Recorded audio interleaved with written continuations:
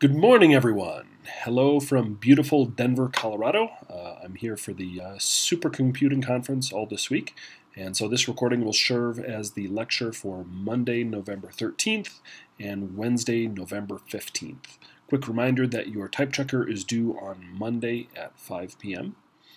And then I'll be back in class as usual on Friday, and I'll try to handle any questions that came up from watching this video and reading chapter 11.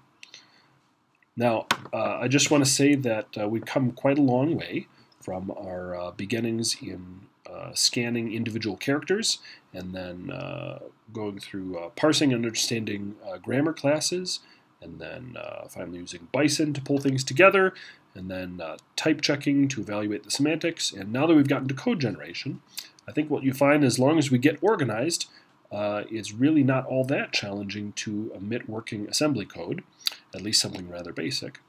And you'll find once we get the basic idea going, you'll be ready for then more advanced techniques in Chapter 12.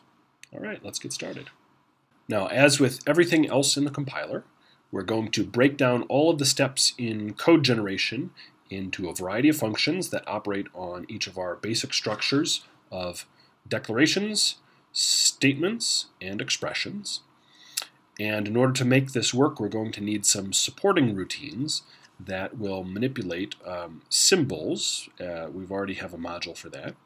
Then we need to create a new module for dealing with scratch registers that will allocate and free them. A real simple module for creating and printing labels. And if we put everything together and keep it recursive and lazy, it will be pretty straightforward. The first thing we need to do is create a module to keep track of all of the scratch registers that we are going to use as intermediate values in our expressions. And so what you're going to do here is create a new module called Scratch that has three methods. Scratch alloc is going to look for an available register and return a number representing that register after marking it as in use. When you're done with a register, you're going to call scratch free and that register number, which will release it. And whenever you want to generate some code, we're going to call scratch name, which given a register number will return the actual x86 name. Now you know that we have 16 registers available, however only a certain number of them are going to be used for scratch values. And you can go back and look at the table in chapter 10 related to the calling convention to see all of the registers that we set aside only for scratch purposes. So this is RBX and then R10 through R15. Since it will be inconvenient in our code generator to always use these names, we'll just use these numbers 0 through 6, and you'll have a little array internally that will keep track of whether they are in use or not. This also makes it easy to port your code generator to new architectures.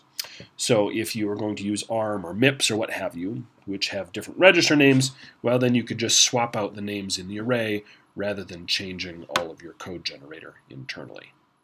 So that's Scratch register management.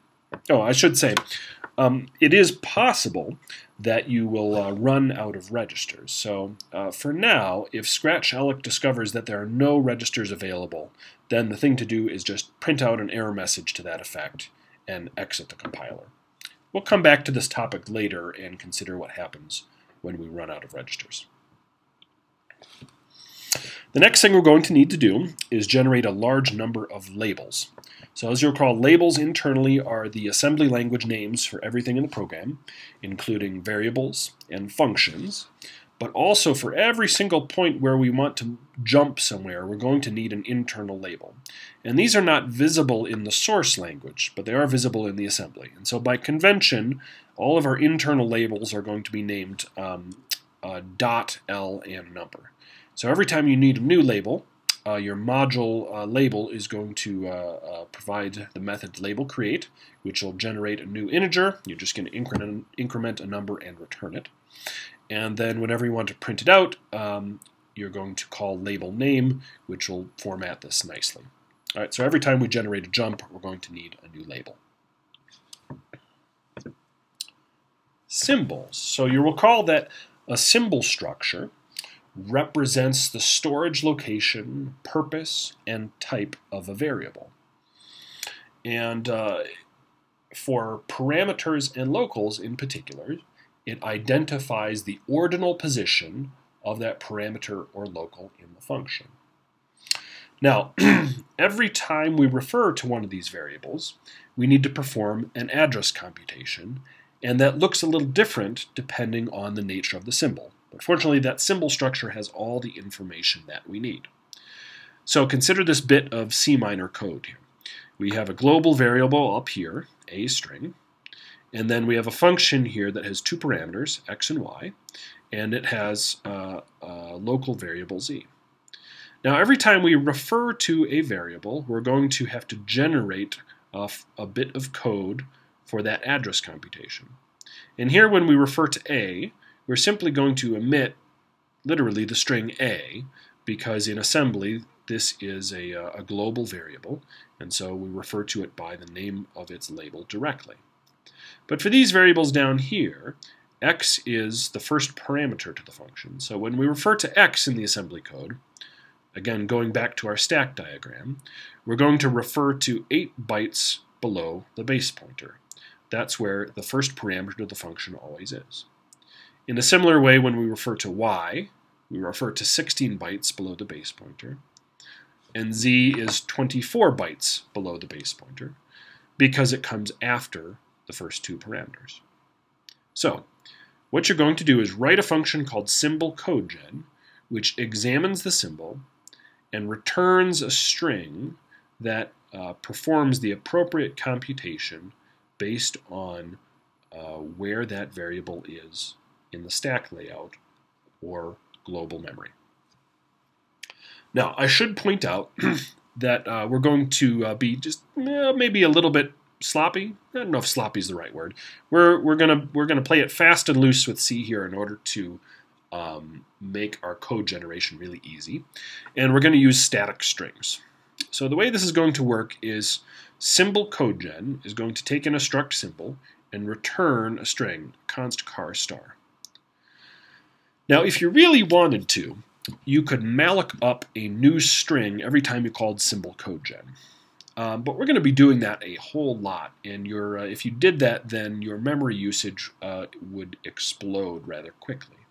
So instead, what we're going to do is we're going to do a little trick in C in which you declare a static string inside of a function.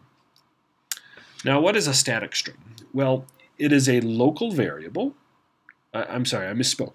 It is a variable that has local scope, meaning this string can only be referred to by name from within this function.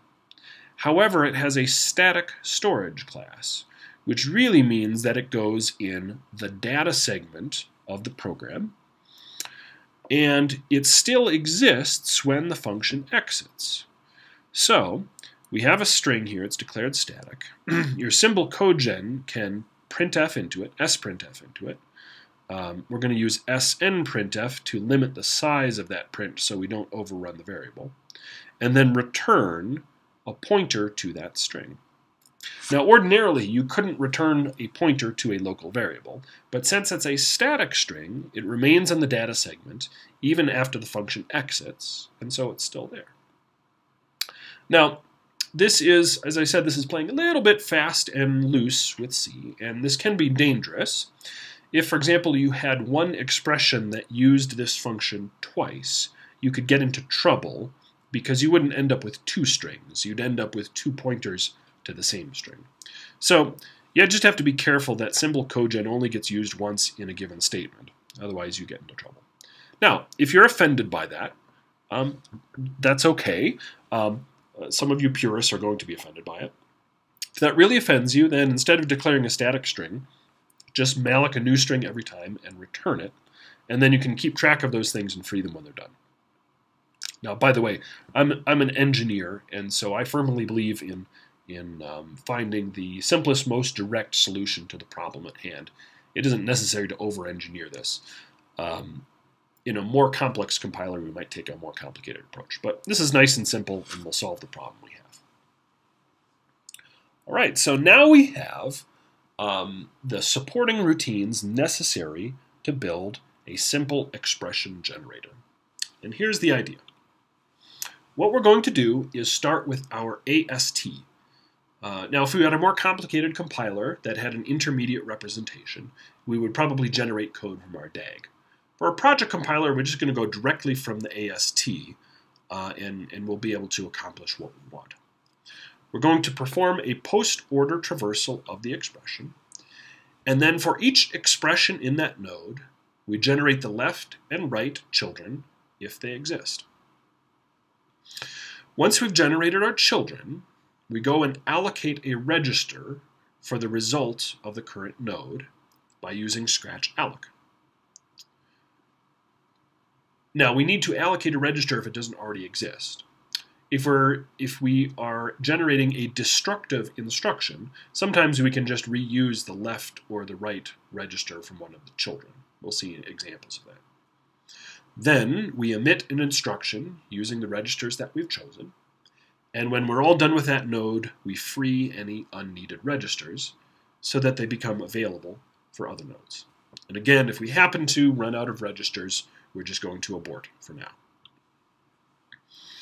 Now, the virtue of this approach is that each node is entirely independent of the other nodes. So every single node in our expression tree is going to result in one or more instructions on the output stream.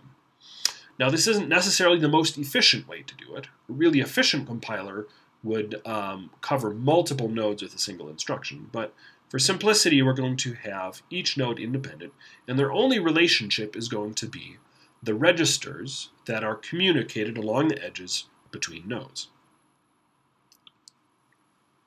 All right, so let's start off with a simple example.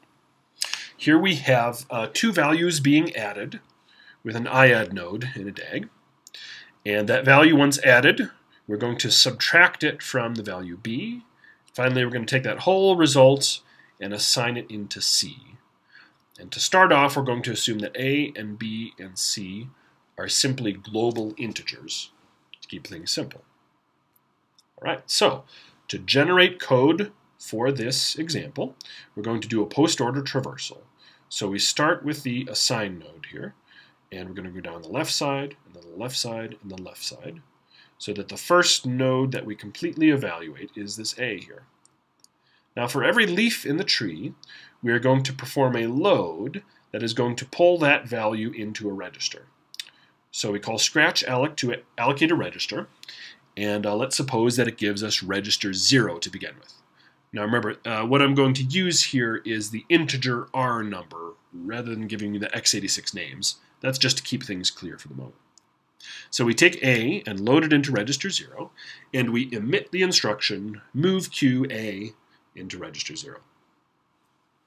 So we've processed this node here, come back up here, go down to the right-hand child, and we process this node over here. In a similar way, we're going to allocate register 1 for this node and generate move Q, the literal value 3, into register 1. Now we've processed this node, so we return to the parent, and we consider this IAD. We allocate, we're going to reuse the register R1 because we're going to have a destructive add instruction. And on the x86, add Q adds the value R0 into the register R1 destructively, and the result stays in R1. So we're going to mark the result of this node as being in the register 1. Now for each of these register values, we're simply taking that integer and recording it into the node so that we can remember what happened. Now we're all done with register R0 here, so we're going to free it. And now we are ready to continue up here. So we completed this left-hand side of the subtree, come back up here, down here, and now we're going to allocate a new register. 0 is available, so we move B into register 0. And we're going to subtract 0 from 1 and leave the result in R1. Finally, we come up to the top here and we move R1 into C. Now, I did this with each of the numeric register values, but really when we generate code, we're going to use scratch name to emit the actual x86 register names. And if we do that, then our output code looks like this. Now, our code isn't always going to be that easy to read. So let's suppose that A and B and C were instead local variables or parameters on the stack. In that case, symbol code gen would generate offsets relative to the base pointer for A and B and C, and our code would look like this. So the address computation is a little more complicated, but each one of them remains a single move instruction in which we load something off the stack into a register, or we store something from a register into the stack. Now, by the way, you'll remember when we talked about x86 code, that move had some restrictions on what it could access. For example, you couldn't use 2 memory locations in a move. One of them had to be a register. Since every reference to a variable is either going to be a load or a store, we just sort of neatly step aside around that restriction, and your moves will always be valid. All right, so now what does our code generation code look like? Here's the basic idea. You're going to write a function called expr_codegen, which is going to operate on an expr. And in my examples here, we're simply going to printf the resulting assembly code out to standard output. Now, in practice, you would probably want to open a separate file and then fprintf to that file, but just in the interest of keeping my example simple, I'm just going to fprintf to standard out. So, to generate an expression, as always, we just test for null at the beginning to make sure we don't make a mistake. And now, since we have many different kinds of expressions, we're going to switch on the kind of expression. And for leaf nodes, our strategy is to allocate a register and then to load a value into that register. So, for example, if we encounter a name, a variable name, then what we're going to do is allocate a new scratch register. This returns the integer representing that register, and we store it in eRegister. This is a field that you can add to expressions just for this purpose. And now we have all the information we need to generate the load for that expression node. So we're going to print out a move operation. Here's the source and the destination. The source is the symbol for which we are moving, symbol codegen, and the target is the name of the register to which we want to move. And that's it. That's the whole thing. Isn't that really simple? That was easy. So by setting up our supporting routines nicely, our code generation becomes really simple. And most of our expression nodes will just be a few lines like this. Now, obviously, we're going to have a large number of cases for all the different kinds of expressions we can have. That's the basic idea. Let's look at a couple more cases. Suppose that we have an interior node that has a left and a right child. So if we have an expression that performs an addition, then what we're going to do is generate code for the left and the right children, keeping in mind that when we do that, they will result in values stored in registers, and that register number will be in the register field of the left and right child. Once they are in registers, we are ready to generate an add instruction. So here's an add with the source and the destination. And we know that both of them are registers, so we simply give the name of the left register and the name of the right register, and there's our complete instruction. Now, the thing that we have to be careful of is to get the register right for the result. So in this case, we know that x86 instructions are always destructive on the target.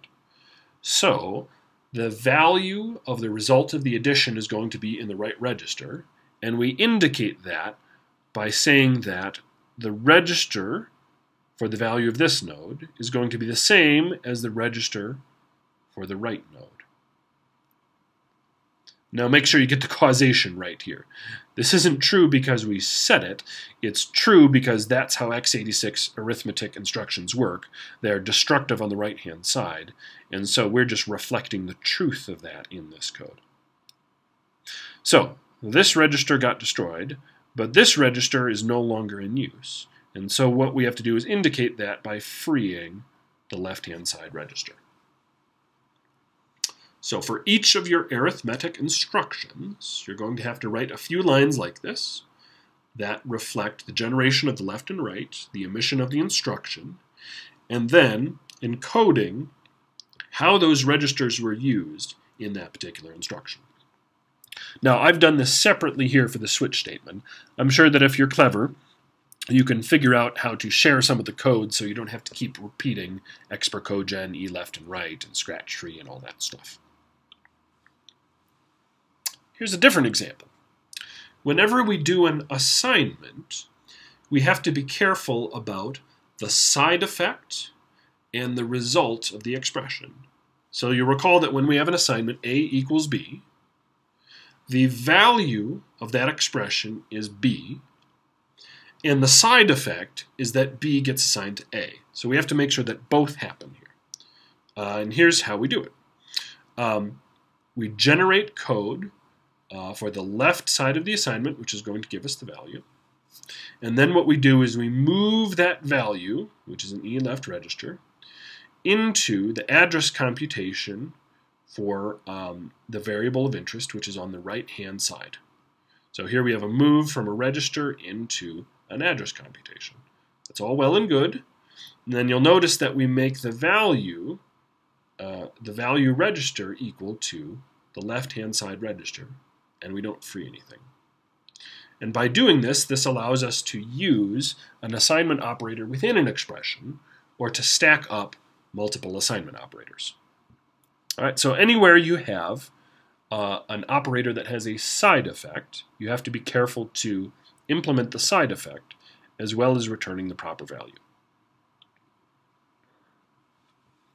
I'll also point out that some nodes in the expression tree can have some complicated internal structure.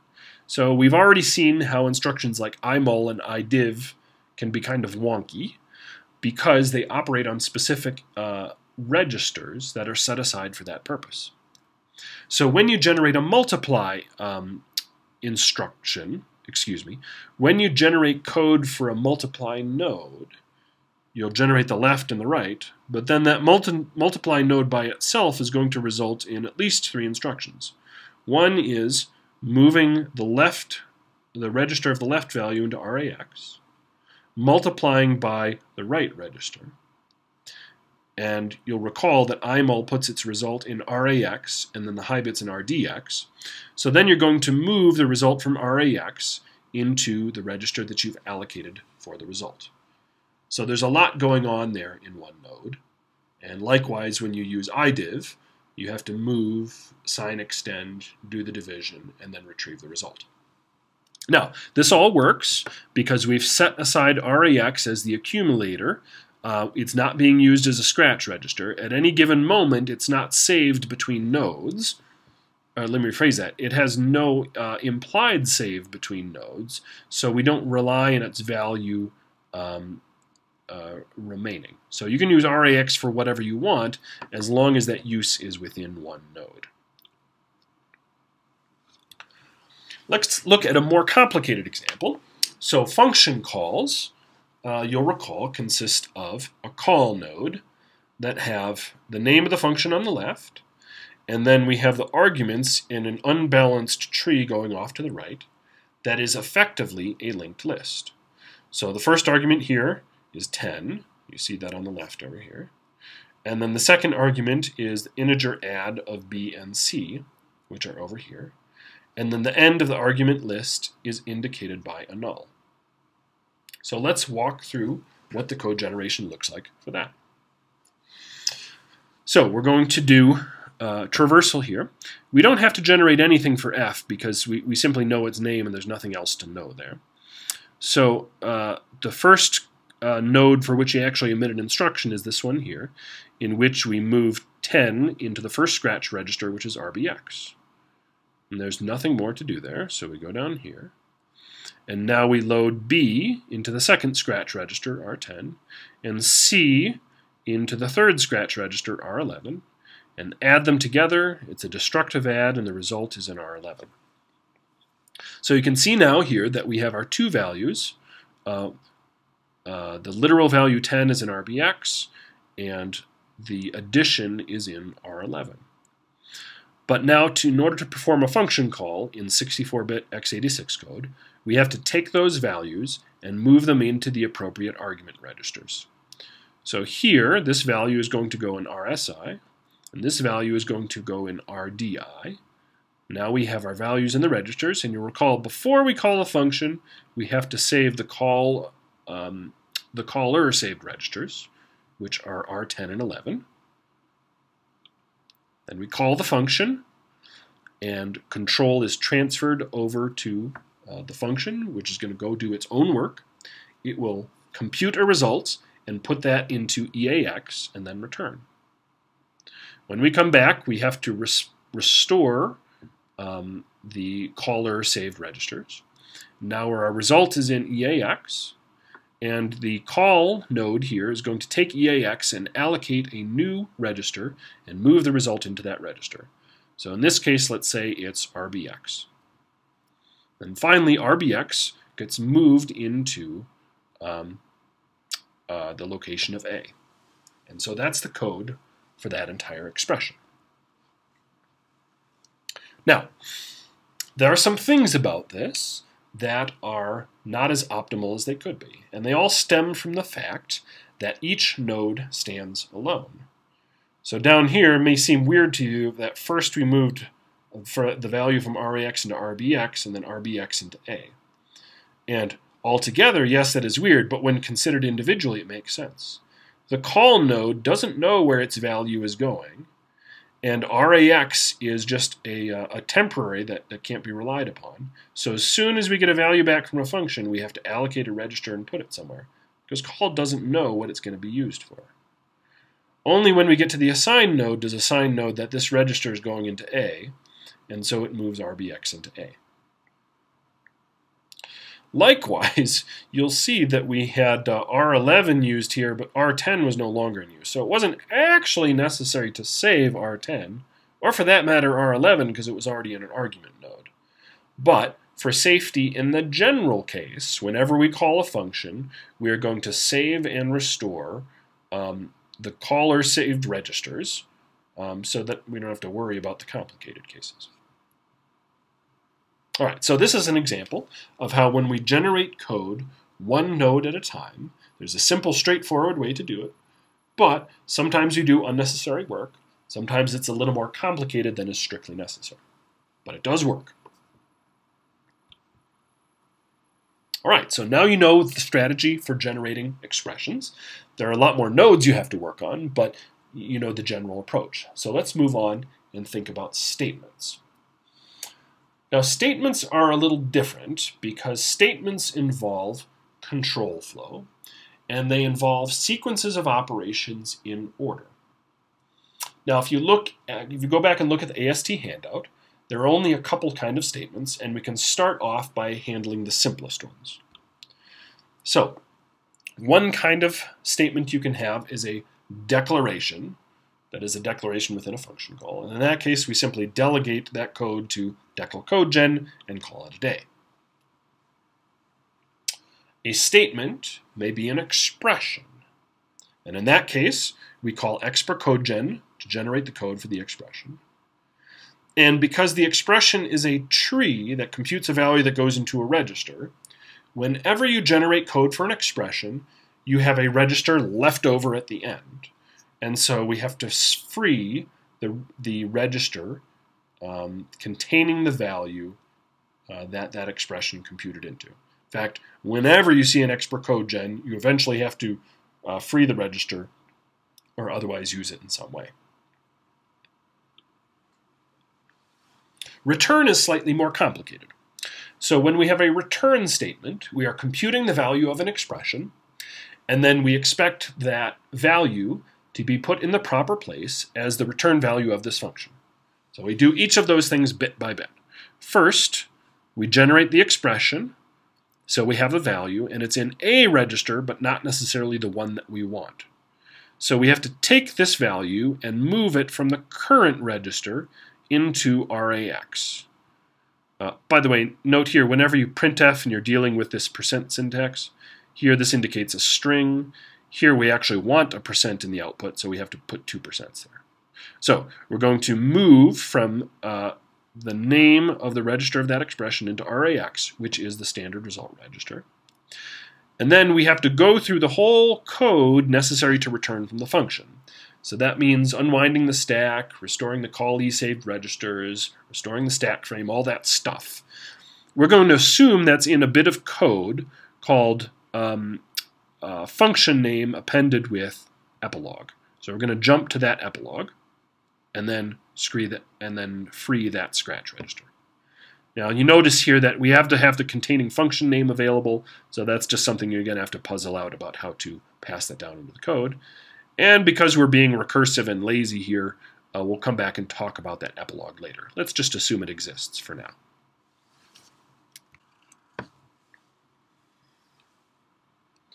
Now, conditional statements are where it starts to get more interesting. For any kind of flow control structure, I find it useful to write out a set of patterns that represents what's going on in the flow control structure. So if we look at conditionals in the general case, you can think about it from a syntactic point of view as saying an if statement has a Boolean expression that controls what to do. And if that Boolean expression evaluates to true, we execute the true statements. Otherwise, we execute the false statements. Now, the thing to do is to take those parameterized parts and move them over into a bit of an assembly template that represents the same things. It's just we're going to put the boxed parts exactly as they were, because we're going to generate code for those, and then only write out the code for the control flow parts surrounding them. So here's the equivalent assembly template for a conditional statement. First, we generate the code for the control expression. And that results in a value in a register, a Boolean value. Now we have a couple of instructions that are specific to the if statement. We're going to issue a compare against that Boolean register. We're going to compare it against the value 0. If the value is equal to 0, the statement is false, and so we need to jump to a false label down at the bottom. Otherwise, we're going to continue past that jump statement and execute the true statements. So we generate code for that. And once we're done with that, then we have to jump over the false part down to the done label. Now, in this case, false label and done label are not fixed values, but of course we have to generate unique labels for those two things for each of those statements. Okay, so that's not hard to work out. And once we've written out that bit of an assembly template, then we can take that template and start turning it into code generator code. And here's what that would look like. For a statement, that's an if-else statement, first thing we do are generate two unique labels, the else label and the done label. Now we generate code in order. First we generate code for the control Boolean expression, and then we compare that register to the value 0. Here the register is given by scratch name of sexpr register. And once we've done that, we are completely done with that Boolean expression, and so we can free that register. Next, we compare, we already compared, and we're going to jump, if the value is equal to 0, to the else label. If it's not equal to 0, we fall through and generate the code for the body here. And at the end of the body, we jump over the false part down to the done label. Otherwise, we generate the else label and generate the else body. There's not much else to say about that. It's pretty straightforward. So now for each kind of statement that has some sort of control flow, you need to go back and write out a little template like this, and then go forward and write code corresponding to the template. Now, the only thing you have to be careful of throughout is to free expressions when you're done with them. And then also to make sure that you've handled the full generality of the statement. So for example, an if statement could be a plain if. It could also be an if with an else. So you'll have to generalize this a bit to make sure that it works if your if statement doesn't have an else. Loops work in very much the same way. If we have a for loop, we can write out a C minor template like this. A for loop consists of an initializing expression, a control expression, and a next expression. And then within the for loop is a body of statements. Now, people are often confused about this because these things look like statements because they end with semicolons. And that's true. It is confusing because almost everywhere else in C-like languages, a semicolon indicates the completion of a statement. But really, in these cases, these are just three expressions. And really, they can be any expressions. They don't necessarily have to have side effects. It's just a custom that the initializing expression assigns a value to a variable. And it's a custom that the next expression modifies that variable by, for example, incrementing it. The only real requirement is that this expression, if it exists, must be Boolean, because it's going to control whether the loop continues. Now, any of these expressions can be left out. If the init expression is left out, we just don't do it. If this expression is left out, it's assumed to be true. If this expression is left out, we don't do it. All right, so now we convert this to a little assembly template in a similar way. The equivalent assembly for a for loop is to first execute the init expression once. That sets up whatever control variable we have.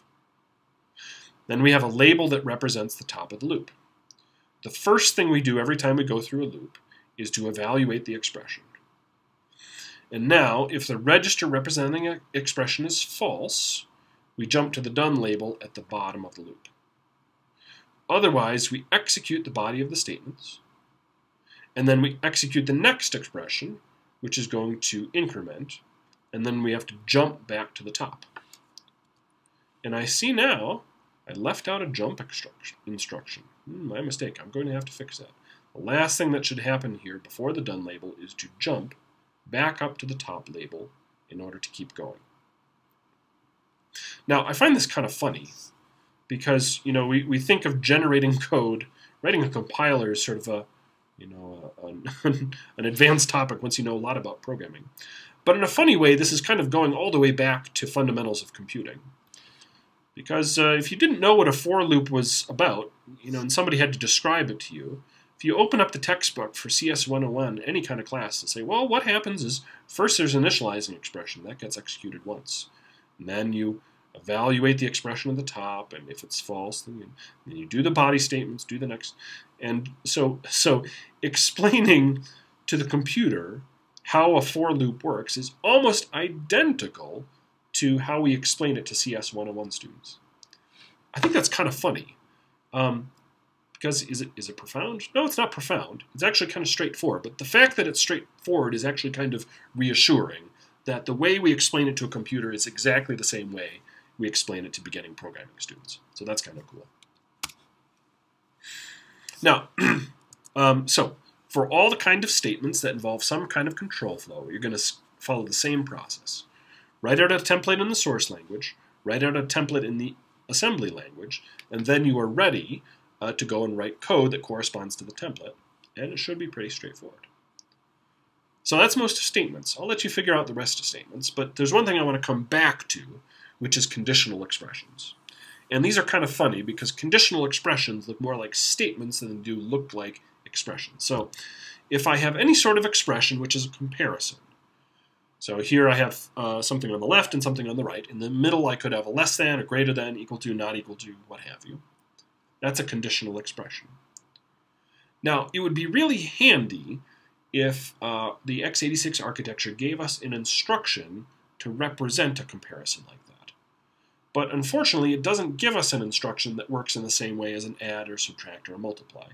The only thing that it gives us is comparison and jump.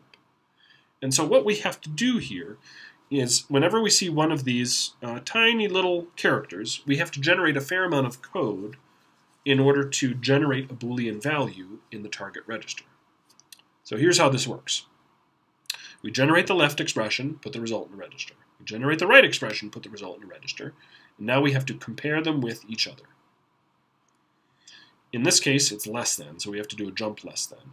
If it's less than, we jump to the true label, and in the true label, we put the value true into our result register. If not, we fall through and put false into the result register and jump down to the done label. So at the end of this, we've allocated a register, and that register will contain either true or false, depending on what we did here. So a conditional expression, even though it's an expression, we generate code that looks more like a statement in that it has control flow. It's just that the goal of the control flow is to get either true or false into the target register. So that's just an oddity of conditional expressions. And if you follow the same sort of approach, then you could generate a ternary expression. You remember the question mark and colon that's found in many C-like languages.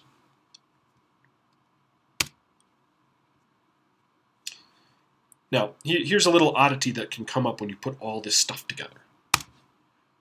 So suppose you have an if statement. Well, what's the most common thing to put in an if statement?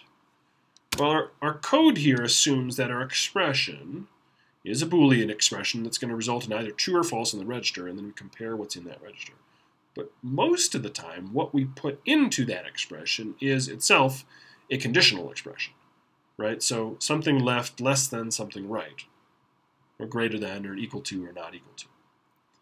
Well, as you've probably figured out by now, when we go through that whole rigmarole, this expression here is going to expand to this whole business here. And so the funny part, it's not wrong, but the funny part is that we're going to end up doing two comparisons and jumps in order to implement an if expression. I'm sorry, an if statement.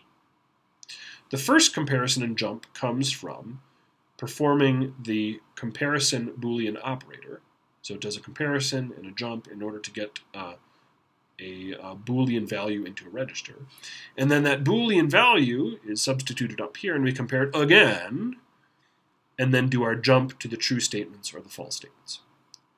So that's odd. It's a little inefficient. It does work. We could probably do better if our compiler could see a little farther and observe that inside the statement was this expression, and it's pretty common to have a comparison in this expression.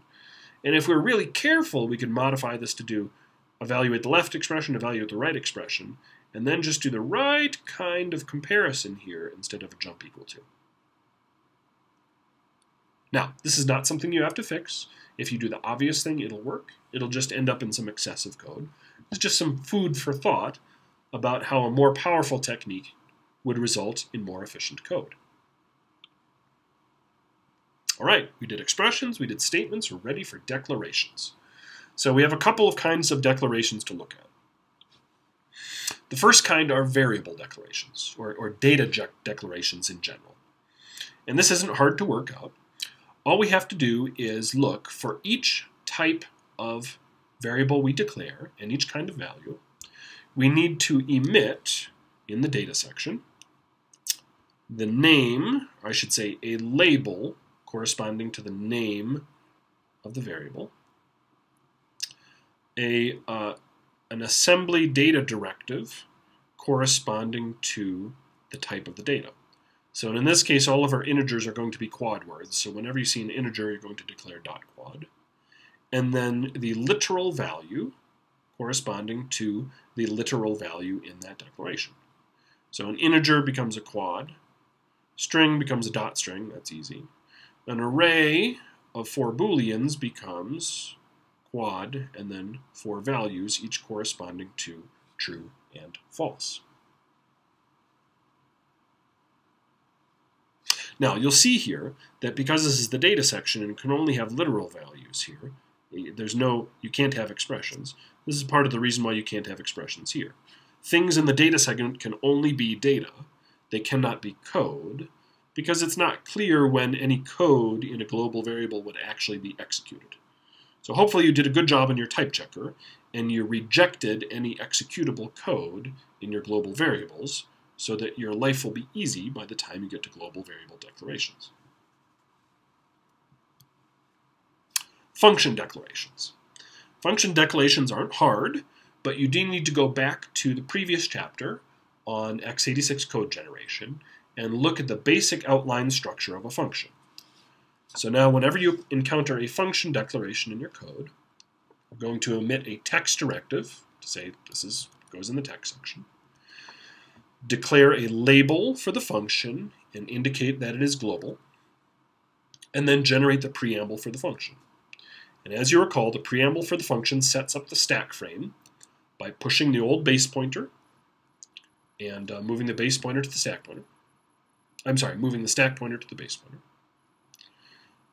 We are going to store the parameters of the function by pushing the parameter registers onto the stack. We allocate local variables by subtracting appropriate amount of space from the stack pointer. And then we have to save the call these saved registers by pushing them on the stack. And once we've done all that work, now we are ready to execute the function.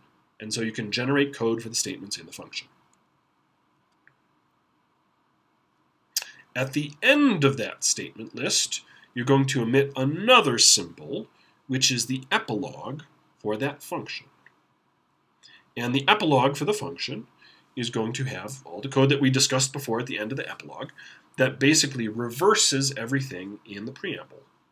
Restore the call saved registers, deallocate local variables, and restore the FFFet stack frame, and then finally return from the function. Now the reason we put a symbol here, well, there's twofold. One is any one of these statements could be a return statement, and that return statement is going to result in a jump to the function epilogue.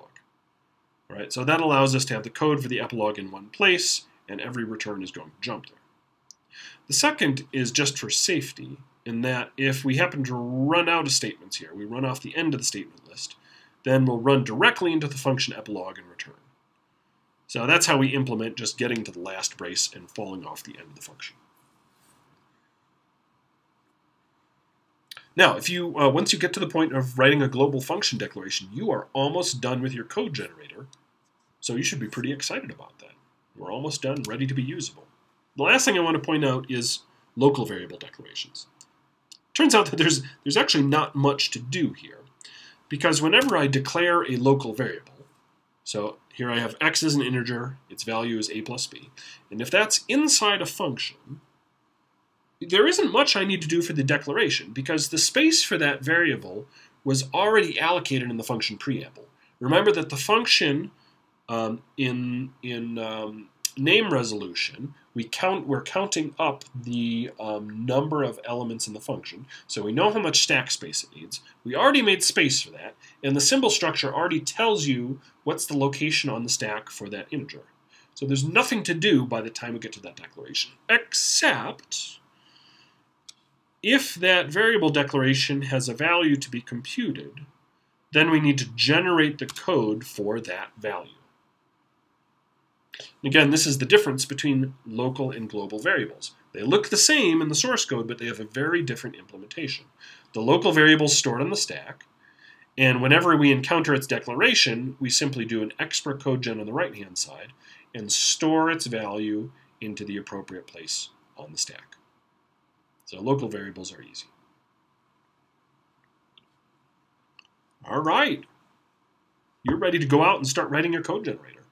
Now, I know you're super excited to do this because you just got done with your type checker today, but really this is something that you want to chip away at slowly. You can't get it done. You certainly can't get it done in the last night before it's due, or even the last 2 or 3 nights. It's going to take a couple of weeks to really get it right. So really, I encourage you to get started on it right away. And here's the way to proceed. Start off by writing those supporting routines. They're simple, they're easy, just lay them out, and it makes the rest of the code generator go nicely. Do expressions and statements, and then finally declarations in that order. Now, unfortunately, you can't test much till you get all the pieces together, but just go deliberately, compile and check as you go. And then what you need to do is write a little driver script that will, for a given source program, run C minor, then assemble the output, link it, and then run the program.